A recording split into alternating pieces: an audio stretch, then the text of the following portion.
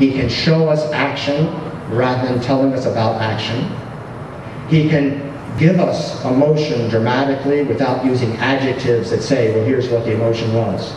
And to close, I've picked a short passage which seems to do all of these things.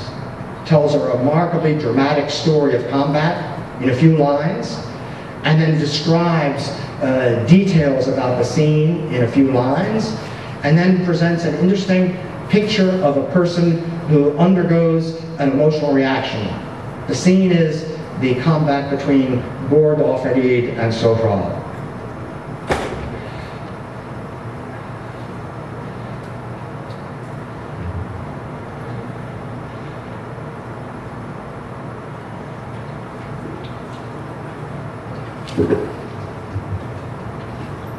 برآشفت سهراب و شد چون پلنگ، چو ددخواه او چاره‌گرد بود به جنگ. عنان برگرایید و برگاشت اسب، بیامد به کردار آذرگشسب. زدوده سنان آنگهی در بود سهراب stole her سنان. در آمد بدو هم به کردار دود، بزد بر کمربند گرد-آفرید. زهره بر برش یک به یک بردرید، ز زین برگرفتش به کردار گوی. چوگان به زخم اندر آید بدوی، چو بر زین بپیچید گرد-آفرید. یکی تیغ تیز از میان برکشید، بزد نیزه او به دو نیم کرد. نشست از بر اسب و برخاست گرد. What a scene. And what's special about the scene is not that other people couldn't write that action as well, they would just use more words. And one of the qualities of Ferdowsi when he's on his game is what they call ijaz. He gives you the impression he said more by using the fewest possible words to say what he has to say. So there we have the action scene. Gord-Farid, who's protecting the White Fortress, who's a bright Iranian princess, recognizes that she can't beat Sohrab in the battle of swords, but there may be another battlefield in which she can achieve victory, and that might be by being more clever than Sohrab and by attracting him. به آورد با او بسنده نبود، بپیچید از او روی و برگاشت زود. سپهبد عنان اژدها را سپرد، به خشم از جهان روشنایی ببرد. چو آمد خروشان به تنگ اندرش، بجنبید و برداشت خود از سرش. رها شد ز بند زره موی اوی، درفشان چو خورشید شد روی اوی. بدانست کاویخت گرد-آفرید، مهران را جز از چاره درمان ندید. بدو روی بنمود و گفت ای دلیر، میان دلیران به کردار شیر. دو لشکر نظاره بر این جنگ ما، بر این گرز و شمشیر و آهنگ ما. کنون من گشایم چنین روی و موی، سپاه تو گردد پر از گفتگوی. که با دختری او به دشت نبرد، بدین سان به ابر اندر آورد گرد. نهانی بسازیم بهتر بود، خرد داشتن کار مهتر بود. ز بهر من آهو ز هر سو مخواه، میان دو صف برکشیده سپاه. کنون لشکر و دژ به فرمان توست، نباید بر این آشتی جنگ جست. دژ و گنج و دژبان سراسر تو راست، چو آیی بدان ساز کت دل هواست. سهراب's reaction. چو رخساره بنمود سهراب را، ز خوشها بگشاد عناب را. یکی بستان بود در اندر بهشت، به بالای او سر دهقان نکشت. دو چشمش گوزن و دو ابرو کمان، تو گفتی همی بشکفد هر زمان. ز گفتار او مبتلا شد دلش، برافروخت و گنج بلا شد دلش. an important scene in the story of Rostam and Sohrab, in that it shows that Sohrab is capable of having an emotional reaction to things. He's fallen for Ghordah Farid, who's able to turn away, go back into the White Fortress, and Sohrab knows he's been tricked, having for a moment lost his bearings because of the feelings he has for Ghordah Farid, that he can't get to the fortress till the next day.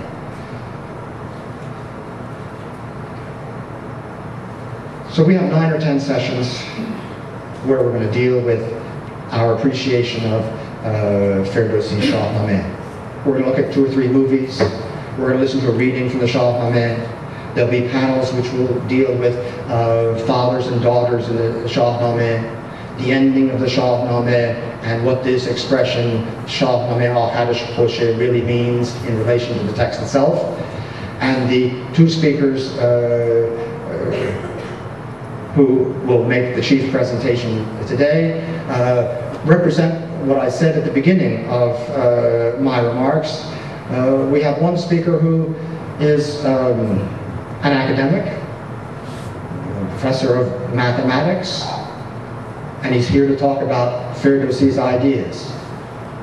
When was the last time I heard a professor of mathematics at the University of Texas come to a class of mine and give a talk about William Wordsworth or T.S. Eliot? And our second speaker is a historian, a social critic, even a political activist. And he's not going to talk about politics in the Shâhnâmeh, he's going to talk about style in the Shâhnâmeh.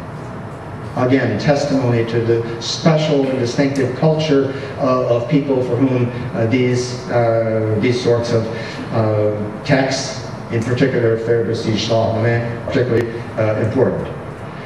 I need to thank the students in the ongoing Ferdowsi seminar for their collaboration, which is making this event possible. I thank the Society of Iranian American Women in Austin, whose budget allowed for support of several features of parts of this program. And I thank the general Iranian American community in Austin, which supports events like this, and their support we can see here today in the audience, and also in the individual who will be the moderator for the rest of this session, a prominent member of the local Iranian American community, who I'll now turn over the session to, Mohammad Sadeghieh.